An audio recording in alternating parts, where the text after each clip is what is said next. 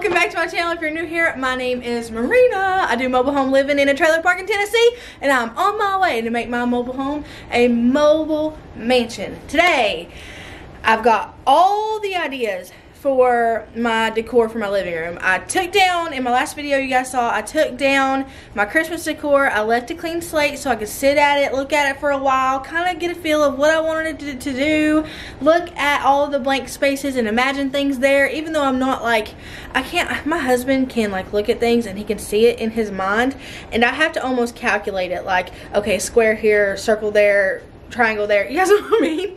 Like, I'm not blessed with that like mind that can just see something, which is why I struggle with a lot of decorating that I do, you know. The good part about it is I'm not all about making it look aesthetically pleasing. I'm just about making it look how I like it. So I've been kind of like looking around for the last couple of days and just looking at all the blank spaces that I can put stuff in. We're not going to fill spaces just to fill them though, because I do like my home. I have found I love my home very crisp, very open, very airy, not cluttered down with a lot of decor. I think that's a lot of the reason why I veered off kind of from the heavy farmhouse decor, because it is a very Cracker Barrel look. I've mentioned that Cracker Barrel look a lot, and it's beautiful. I love it. I love going to Cracker Barrel, sitting down, looking all around me and seeing all the stuff on the wall. But for my home, my mind is too chaotic. I need my outside of my body to be quiet.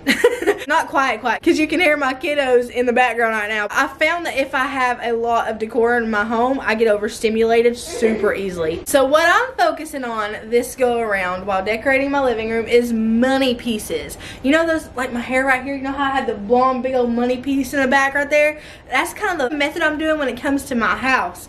This go around, in this season of life, I want them money pieces. I want those areas in my home that make the rest of it just pop, you know what I mean? That being said, this video is going to be about the things I have to do leading up to that decorate with me. So I have a couple of pieces of furniture that I need to redo. I have a table that's very special to me. My papa who raised me, I talk a lot about him on here. My papa who raised me bought that for my nanny. It's one of the last pieces of furniture I have from my childhood. So that, while it is awkward and it is unique and it is different, I'm going to make it into something. I know my papa, I've done so many things to it, y'all. My papa would not mind me doing all the things to this table. He loved, one thing I'll have to say is he was always adamant on me being me. Like, he didn't ever ask me to be anything different. So I know he'll love whatever I do to that. Even if I were to cover it in leopard peel and stick or something, he would love it. I know he would. Then I need to redo my entryway table, which I have redone recently, as in like 6 months or so ago. I went with a more darker wood. It was like a gray wood, and I really don't like gray wood. I like gray wood floors. I love my gray wood floors. It makes this trailer look so open. But when it comes to furniture, I'm not a fan of gray wood furniture. I'm not really a fan of rustic stuff, antique stuff. I tried going that route and found out I didn't really like that. I kind of like the contrasting colors, like black against white and dark wood against light gray and things like that. Like, that's kind of the thing I'm into. So I don't want to redo this, but I have to redo this because I tried a method that I came up with and it failed. Miserably failed. I tried to make it look good. It does look good, but I don't know what happened. I think my kids happened. I think that's what happened, because now like it's all blotchy and it just, I'll show you guys in a minute. You'll see, like, it doesn't look good. It looks like somebody just splattered dookie all over that thing. I've got to redo it. I'm thinking of doing I don't know. I have a lot of ideas in my head, and these ideas today are complicated. So we're gonna see if I can put them on paper, and if my husband later on can help me, because later I'm gonna see if I can get him to like saw some pieces and stuff. It's pretty intricate, so let me show you what we're working with today. Okay, so this is the piece of furniture that we are working with first. This is the table that my papa, it's the last thing I have that my papa ever bought for my nanny, the last piece of decor I have from my childhood, besides this right here, which is a big part of why I wanted this in my home, because this right here is from my childhood as well. This is their dresser that they had in their bedroom. It's very old, but very dear to my heart. Those two pieces are from my childhood and from someone very special to me. basically my daddy. We're gonna make this work because I really want to incorporate this piece into my home. Now, does it look like a spaceship? It's kind of octagon-y, ain't it? Is that an octagon, a hexagon? I don't know. It's kind of futuristic, but then again, it's kind of old school. I don't know. That's pretty unique though. Glass in my house is a no, so I'm gonna have to take that out. It also isn't really my style. I don't like a lot of glass in the house. First of all, I'm clumsy. I don't want to decapitate myself on accident by running through the house doing something ignorant like I'm always known to do. But secondly, all my kids get that trait from me. They are also clumsy, so it's just a hazard. Which is why I've had it like back in the corner in the bedroom until I could figure out what exactly I wanted to do with it. I did paint it this. It was a very chestnut brown. Last year I showed you guys me painting this actually. Like right when I first started my channel, I showed you guys me painting this. I tried to go with like my favorite colors in my home and it just didn't do well. I went with a muted like teal. It's like a mint green almost. And this light wood on the top. But it's been through it because it's been in storage, it's been moved everywhere. It's pitiful. You see here, it's pitiful. So we're gonna see what we can do with this thing. I got high hopes. Even if it turns out ugly though, it's still gonna be in my home because it means more to me than what it looks like. So let's get started on trying to fix it up though. Who am I going into the new year not playing games with paint? You mean to tell me I'm actually putting something down? 2022, new year, new me, baby.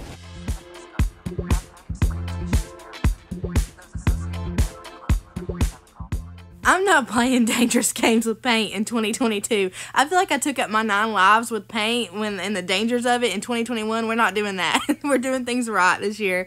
This is the table before. It is seriously beat up. And it's really just because I put it in any area I could to get it out of the way because I did not know what to do with this. Looking at this, I was like, man, what am I going to do? Like, I don't like the glass. And it wasn't until I was sitting on my couch and I looked over and you see to the right there that table with the wood on top and the black hardware on it. I looked at it and I said, oh snap, I got it. I got an idea. So I'm taking chalk paint and I am coating this with a good layer of chalk paint and then going in on a second layer just to make sure all of it is coated. This was awkward. You'll see me like I get in some weird yoga positions during painting this. Like I'm in some weird positions and you might see my rocky top feet here in a little bit. I call them my Rocky Top feet. Good old Rocky Top, Tennessee. All of us here, no, not all of us here, just me because my feet are like that. That's something I'm going to work on 2022. Who else has Rocky Top feet they're going to work on in 2022? Somebody. Don't let me be alone. Don't leave me hanging. Somebody be with me and say, yeah, we're going to work on our Rocky Top feet in 2022. But you might see that. You might see a few Chewbacca hairs poking out of my britches. I took no shave in November, entirely too serious. I can't. Okay, like I take no shave all year, entirely too serious. It's another thing I'll be working on, but I got in some weird positions. I had to bend over at one point and almost got paint all over my chin, and I tried really hard not to because I knew that a bearded, like a black bearded chin would just accentuate my already black mustache that I have going on, so I tried really hard not to get the black on my chin. I did get a little bit here on my chin in a minute, but it wasn't like no beard sized, you know, amount.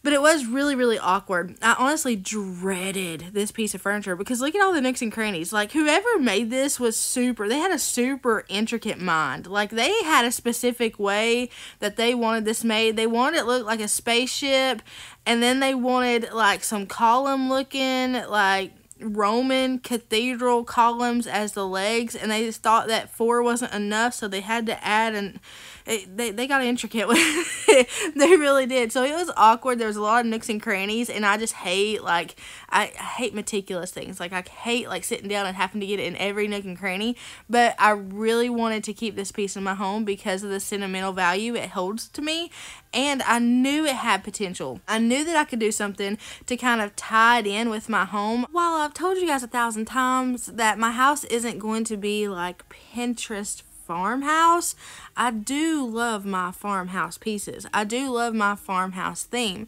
and that is a majority of what my house is. I choose to add, you know, a little different things. Like sometimes I have boho pieces in here. Sometimes, I don't know, what is there, like country cottage, all kinds of stuff. Like, I just add whatever I like, and mostly anything goes with the farmhouse theme. That's the best thing about farmhouses. You can really adapt it to whatever taste you have. Like, if you like boho, boho goes with farmhouse. Anything really goes with farmhouse. So I went with a more black route, which I guess would be considered more modern. I just said farting, modern.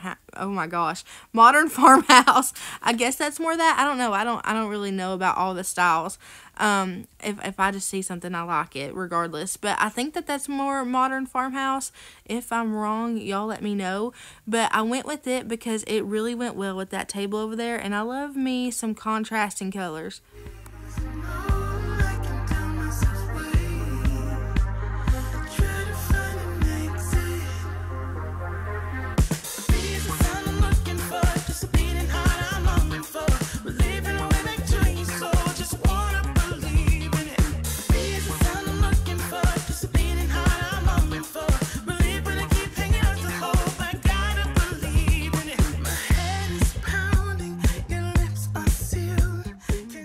So here's what we've done. When I say we, I mean he, Shane. This is what Shane's done. So he's laid in our planks, which are really thin. They're just a little thicker than the glass. And he's put the glass on top of it to get the shape. He's tracing it, and then what? And then I'll cut it. And then he'll cut it. Yep. So that it fits down in this little, you see that groove there? So it fits down in there. We're also going to put wood underneath it to support it, and some wood glue too, ain't we? Yeah.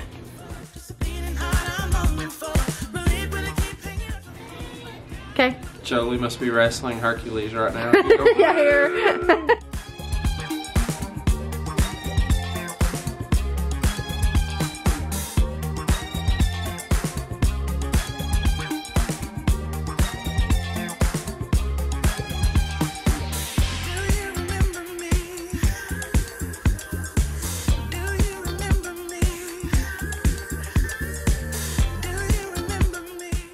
Luckily, the wood was thin enough to fit in that little groove, so we only had to taper off a little bit. Shane took our nail gun and he just nailed it around the sides, and then he took 2 pieces of almost 2x4 wood and nailed them and wood glued them from the bottom to give it some support so that I could set whatever I wanted to on it.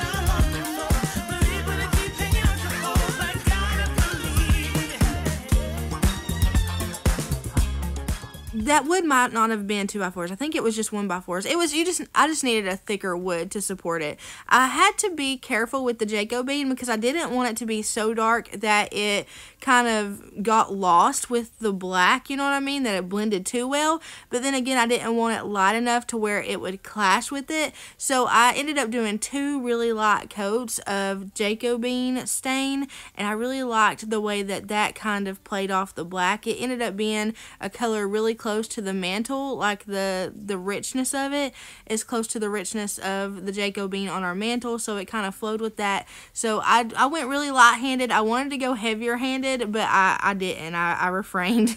You can see those little specks around on the black where whenever we were putting in the wood, it scratched it up a little bit because we hadn't yet sealed it. I just went and finger painted with the black chalk paint and covered those up before I went and sealed it. I sealed it, you'll see here in a minute, with some spray polyacrylic. I did it in the matte finish, and it coated it really well to where I tried scratching it again after I sealed it, and it didn't scratch. So it did a phenomenal job, as always. I love polyacrylic. I never tried the spray polyacrylic till now, but it seems to work just as well as the can that you know, paint on.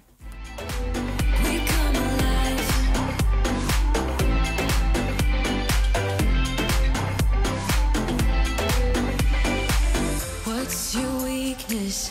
What's your type? Somehow I wanna know all about you. Deep connection lights a spark. You already know me see my breath? It's like 20 degrees out here, but I gotta put a spray finish on this table. If you hear boots scooting boogie, don't worry, the whole trailer park does too. I got it flaring. We're doing this in our way. We come alive in the nighttime. It's something about how we dance in the moonlight. That look in your eyes, it tells me that you want me and all my loving. We come alive in the nighttime. You and I, we come alive. We come alive. It was so cold that as I was spraying the polyacrylic on there, the polyacrylic was trying to freeze on me. So I was trying to hurry and get the first coat done so that I could go in, sand it, bring it back out, and do the second coat without it freezing. I can see you want me by the look in your eyes. Tell me that you want me. I can see you. Shortly after, while the polyacrylic, the last coat of polyacrylic was drying on the end table, I started to work on this booger. This is what I was telling y'all about. Like, it looks horrible. I really don't know what happened. I don't know if one of the kids accidentally did something. I don't know if they did. They didn't tell me. I don't know if I don't know what it was. I don't know if it was maybe where I was dusting and where this antique stuff wasn't actually paint. It just came up with the dust. I don't know. It could have been anything.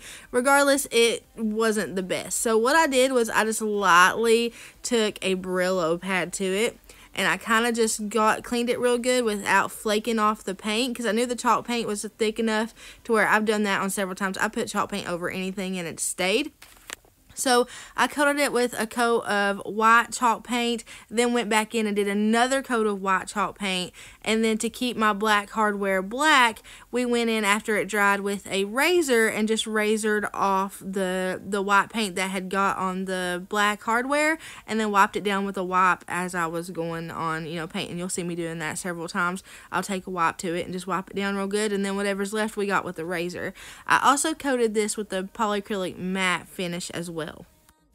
Don't wanna think about it right now.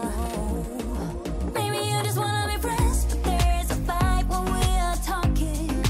Maybe you just wanna pretend, but I can read between the lines. Even if I can't deny that all the things you said are hurting, still wanna be with you.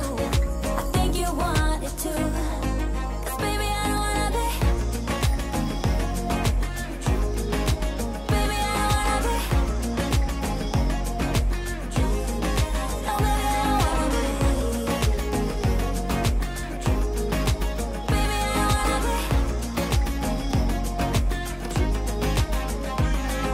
wanna be. How it hurts to see you smile like a dagger in me. She just seems so juvenile. I just want it to be me. I wanna set your world on fire. Oh, you're so sure I'll stick around. Oh, my heart drops when you play around. How can you? So we could have just lined these up straight and just did a flush top, but I really wanted them spaced. Something about it, I really just wanted them spaced. It makes me think of a picnic table almost, and I had never seen anything like that. So we tried it, and I'm so impressed with how it turned out. Like, I wasn't unsure if maybe, if I saw it on the bench and then it didn't look as good as it did in my head. Like I said, I had trouble seeing things in my head, but, well, I mean, I see a ton of things in my head, but y'all know what I mean. So when it got done, I was impressed. I was like, man, this looks so good, and it's so unique. I am in love with the way that it came out. I also went heavy-handed on these with the Jacobine, because y'all know I love that dark wood against the whites. It's a beautiful, beautiful contrast.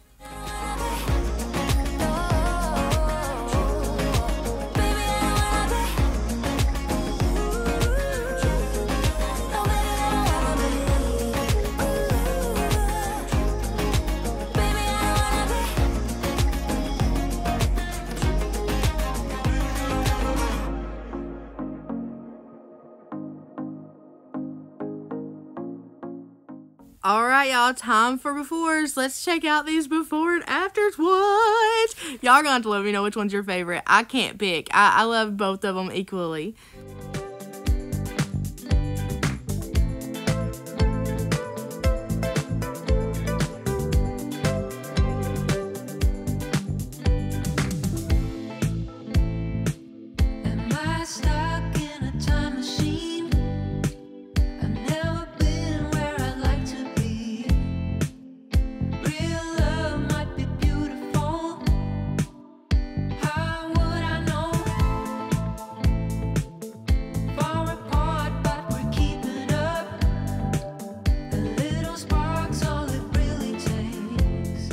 For this, I love it.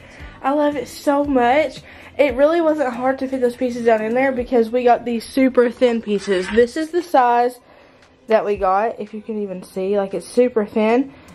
It was about the size of the glass. The glass was a little bit on the thicker side, so this was about the size. It fit down in there perfectly, but we did have to put support underneath it. We just put 2 vertical, thicker pieces of wood, almost the size of 2x4s, down there that it's supported so I can set anything on it. You guys seen there, I set that lamp on it. That lamp I'm not happy about, actually, but we're going to work with it for now. I may return it. I did black chalk paint and spray matte polyacrylic on it and Jacobean stain.